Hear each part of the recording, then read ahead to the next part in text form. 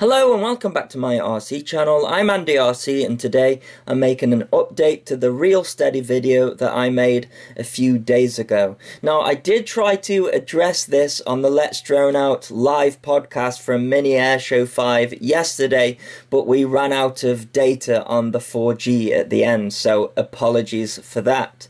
But I've taken my original video down, so I'll explain what the situation was and is now. So this is the ReelSteady website, and they offer two products to smooth out your video footage.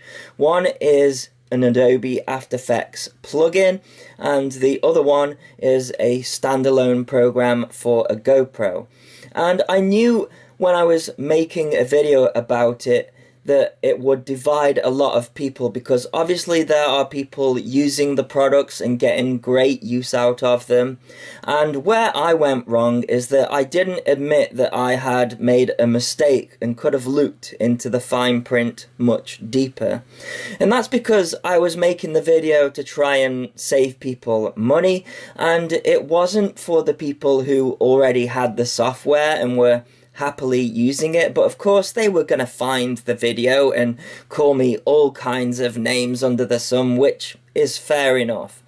But I removed that video because something really positive has come out of it, and that's what I was hoping for, because I wasn't getting a response from ReelSteady after a couple of weeks of trying. So again, this is the ReelSteady website, and here are their two products, the After Effects plugin version and the standalone version. And as you can see, the GoPro version is much cheaper than the After Effects version. Then we have the options add to cart, or there's a button where you can check out a free trial, and then we've got a learn more button, and when you click free trial, they are full versions of the software, but they've got a watermark over them. And then we have a learn more button, which is kind of a marketing page for each of the products. Now, for as many comments in the last video that said, "Awesome, you've saved me X amount of dollars," there were comments that said, "Why would you put $400 down of your own money without reading the small print?" And those reasons are that there were a lot of people hyping this product, and rightly so for the kind of stuff that we do. I mean, the results from a cinematic perspective were absolutely superb, and I use After Effects frequently, so this was just going to be another cool thing in my arsenal. And lastly, this is a review channel. I wasn't buying it just for myself. What was the last thing that I bought RC related that was just for myself? I'm trying to think. Oh, probably Crossfire. But with most other things, I put all of my money into cool new stuff with the intention of telling you guys what's good and what's not good about it. Now, I understand that my setup doesn't give that impression because I don't sit behind a big fancy desk and have a nice studio, but that's what I do, and most companies do have a refund policy, but it was my mistake to assume that. So the issues that I had wasn't with the software specifically, it was more regarding the lack of transparency on the product's compatibility and limitations. And the way that you have to find out about these was to click the support button and then select the product that you're interested in. So let's start with the After Effects plugin. And then we get this list of links to click. And if you click the FAQ, then the top question says the plugin is only working on OS X with older versions of After Effects. Why is this?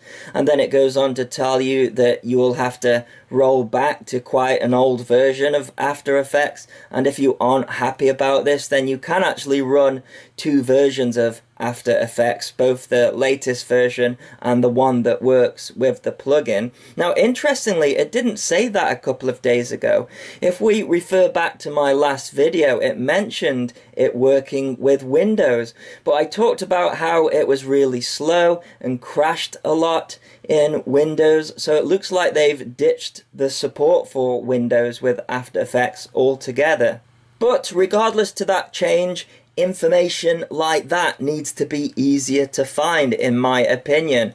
Well, thanks to the people who appreciated the video that I made and contacted the company, and I specifically want to give a shout out to Win Davies here, who managed to get through to ReelSteady and show me their response. I'm glad to say that that's now changed. Now, I don't know why I wasn't getting any responses to my emails. The statement that I'll read to you in a moment says that they got missed, but despite all of the hits that I took in making that video and the dislikes and the hate, when you now go to buy the After Effects plugin version, it says, please note, this product is only compatible with OS X and older versions of After Effects until further notice.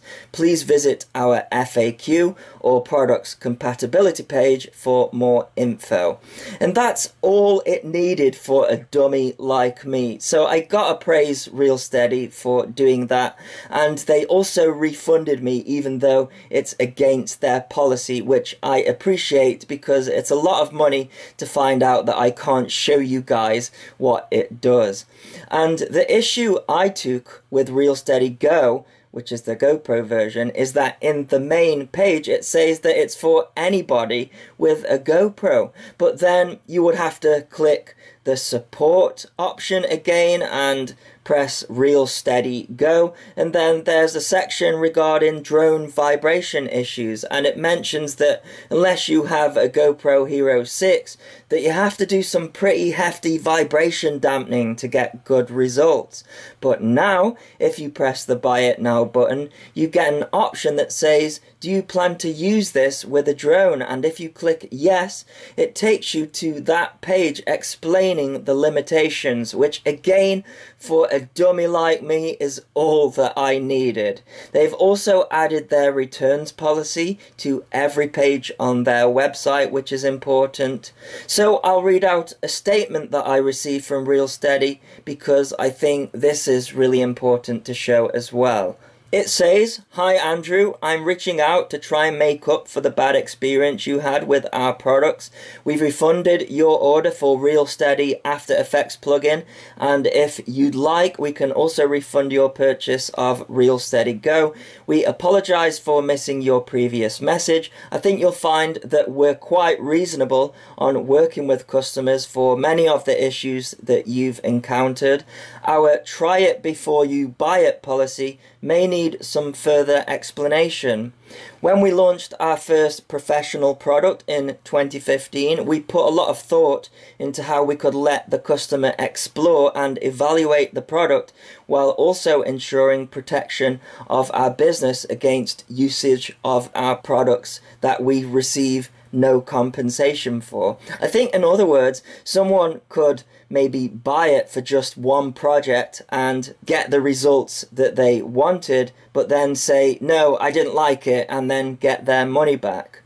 We believed that a fully functional demo version would be the most transparent way for the customer to evaluate the product without risk to them or to our business. We listened to your feedback, and as a result we've made some changes to our store, including updating our site to include a link to our return policy on every page. A warning about After Effects compatibility is now displayed before the product is fully added to your cart. We also created a similar page for ReelSteady Go, which warns customers about vibration issues with drones before it can be added to the cart. We hope that these updates help to address your concerns. Please let us know if you have any further feedback regarding transparency in our products and policies. You should know that our new product, ReelSteady Go, was made with people like you, FPV pilots, in mind. We've listened to other pilots bring up many of the same issues that you've had with our After Effects plugin, and ReelSteady Go is our first attempt at addressing them. Independence from After Effects, speed, ease of use, and price point are the direct result of feedback from people like yourself. We are always listening to our customers and have already incorporated feedback into those features coming up in the next update of ReelSteady Go. Thank you for your time. We hope to regain your trust and business in the future. Co-founder ReelSteady.com.